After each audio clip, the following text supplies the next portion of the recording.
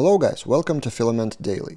Today I want to show you a feature called macro, which will allow you to define your own functions to be added to your inputs or columns. Based on the example of ERP SaaS, which we already covered a few times on this channel, another example from there is some extra formatting on some of the fields and columns. So currency is not a Filament feature, that's why it's even underlined by my PHP Storm, because it doesn't automatically find it. Where it is defined in the app service provider, or it may be your Filament service provider, it doesn't matter that much. So you can define your column like TextColumn, select or whatever you want, macro, then define the name and then callback function with whatever logic you want. So for example, on the text column, the goal is to convert the money value with correct format based on currency.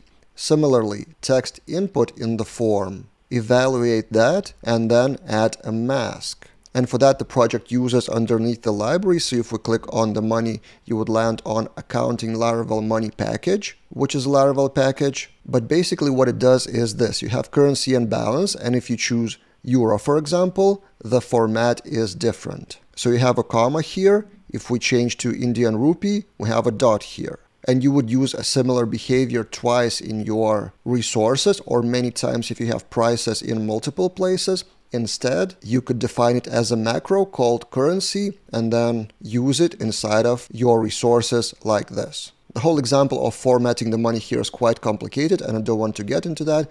You can read the source, it's open source, and I will link that in the description below. What I wanted to show you here is the actual logic of macros. So we have text input currency and then the same name. This is probably what I would do differently because it's a bit confusing, but in the table, in the column of opening balance, we have also a macro called currency. So what it does in the list of accounts, it transforms that into euro formatted value, while in the database it looks like this: opening balance in cents with currency code, and then it is transformed into this. Another example of that is in the discounts table. The end date is red with danger color if it is already passed. So there's another macro for that called color, which is general name, meaning you can use color in many cases depending on your condition. So it would add span text color 500 to whatever value.